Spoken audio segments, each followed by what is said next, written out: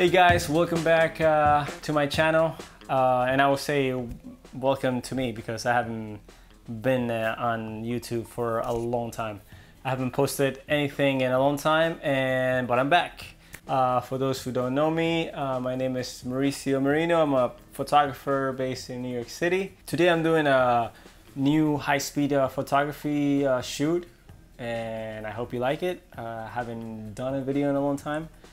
But I hope you enjoy this and that it will be easy and explain good so that you can do it at home. So let's take a look. So in today's shoot, we're gonna be doing high-speed photography with drops. The concept of today's shoot, well, the idea, what we're trying to achieve is we want to drop water, drops into this container. When the drop splashes in the water, that's what we want to catch. We want to freeze that action. That's why it's high-speed photography, because it's something something that's happening very fast. You want to freeze it.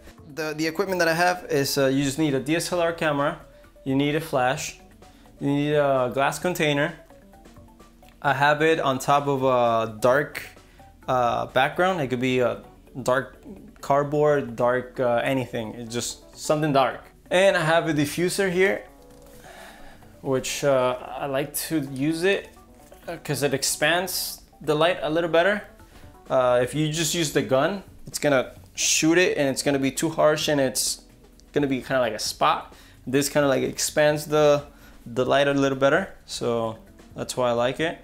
I'm using Yongnuo flash. It's a very cheap flash. If you don't have right now, and you can buy it later on. It's very cheap, inexpensive flash, and they do the job. What else? Oh, and on the flash, I have a blue gel attached to it, which I'm gonna show you real quick. This is the blue gel that I have. So you put it. The blue gel, what it would do, it would make the image blue. Ooh. So I chose blue because we're dealing with water and blue looks awesome in water. Because water is blue, isn't it? No. All right, so first of all, you want to test the light? Always test the light first. You always want to test the light. So let's just do a shot. Oh, like that. Oh, I didn't tell you my settings. I have the camera at 1/160th of a second, 2.8 and 125 ISO. All right, so let's take another shot to show you. I like how it looks. I like that. Okay, so the tricky part about this is well, first of all, you got to do this on manual focus. So what I do, because if you do it automatic focus is impossible. If you can do it and then show me, but I think it will be impossible to do it. So what I do is I grab the dropper and I put it where I'm gonna be dropping the water. I put live view and I manually focus there. Let me see. All right, I'm gonna be dropping the water there, and let's manually focus. Okay, I'm good there. I'm focused. Make sure that the camera stays manual, so it doesn't try to focus. Because if it's on autofocus, it's just gonna try to focus. It's not gonna do it. All right. So the next step.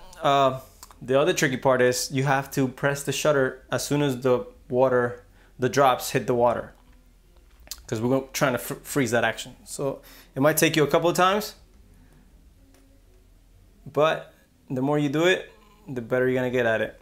So let's give it a one try. Let's see, 1, 2. It's all right. I was a little late.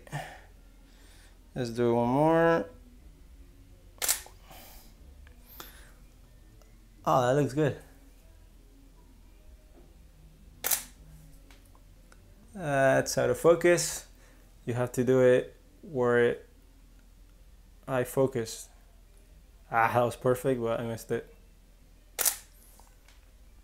That's perfect. That's perfect there. I like that. So there you go. You see, and as you can see also, try to try to use a glass container that it doesn't have the actual the brand of the product on the bottom, because you will see it on the photo, as you can kind of see it in these photos. Yeah, you can kind of see it. So try to use something that doesn't have a brand, so it's better and easier for you. It's not a headache on post-production to try to get rid of that. So let's try one more time. Let's see if we can blur it out with the splash. That looks better. It's kind of blurred. It blurred out the brand.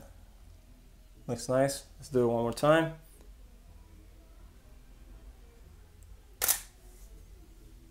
I like that better. There you go. So there you go, guys. It's a very easy shoot. You can do at home. You just need a camera, flash, a container with water, glass container with water. Everyone has that. Come on. So it's a very easy. It's creative. You don't need many stuff. So there you go. Let me know what you thought about this shoot.